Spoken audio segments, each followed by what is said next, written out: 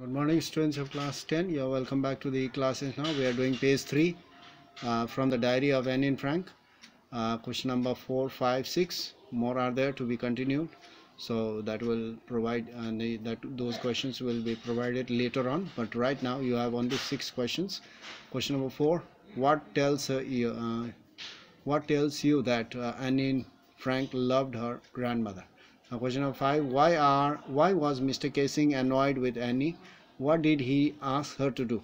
Next, how did Annie justify her being a chatterbox in her essay? So that's altogether questions 6 till now. So more are there. I will provide you some questions later on.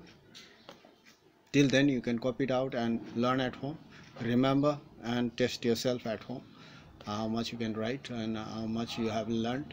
Go through the book as well, so don't just learn these things only.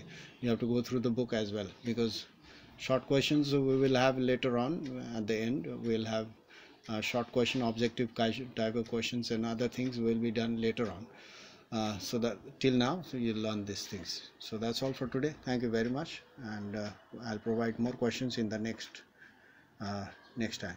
So that's all. Get ready.